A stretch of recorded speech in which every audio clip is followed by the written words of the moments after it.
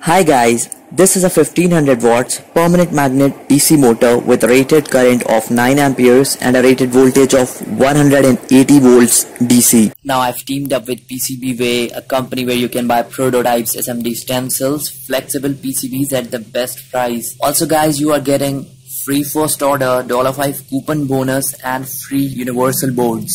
Free shipping will also be provided with assembled orders, and all the necessary links have been provided in the description.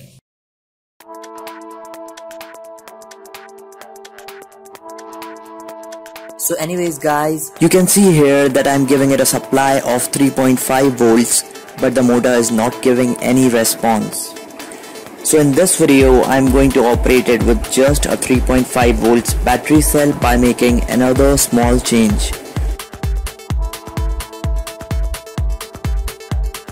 Many of you might have seen the video in which I tried to operate it with a 3.5 volts battery cell, but was not successful even after giving it a push with my hands. And finally I had to increase the input supply to 12 volts, and then I had to give it a turn with my hands to start it.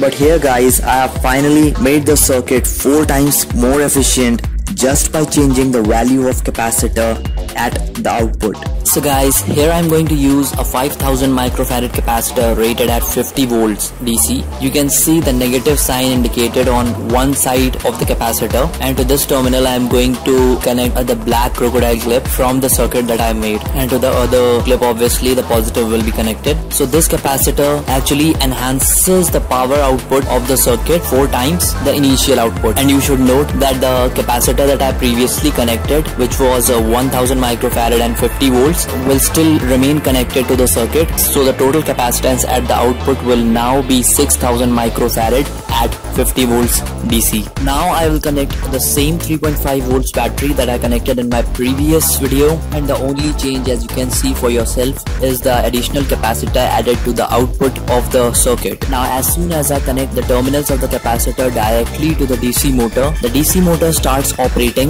without any external force, and not only does it start, but it also continues to run at the same RPM. So this not only improves the efficiency, because in my previous video I had to give it a turn even after I placed a bigger battery which was 12 volts, and in this circuit I have to just connect a 3.5 volts battery and I don't even have to give it a push, and it still starts on its own. So as you can finally conclude from this video, that the capacitors actually play a very important role in improving the output efficiency of your circuits, and therefore it is really important for us to choose the capacitors wisely. So guys, here I am going to measure the output voltage of the circuit by connecting a multimeter when the input supply is just 3.5 volts DC. So guys, as you can see that there is not much change in the output voltage of the circuit after connecting this capacitor, because in my previous video the output voltage when I connected a 3.5 volts battery was around 19.5 volts DC, and in this circuit it is 18.21 maximum. But still the output power of the circuit has increased, which means that at the cost of voltage the current output has improved, because of which the output power has increased much more than the previous case.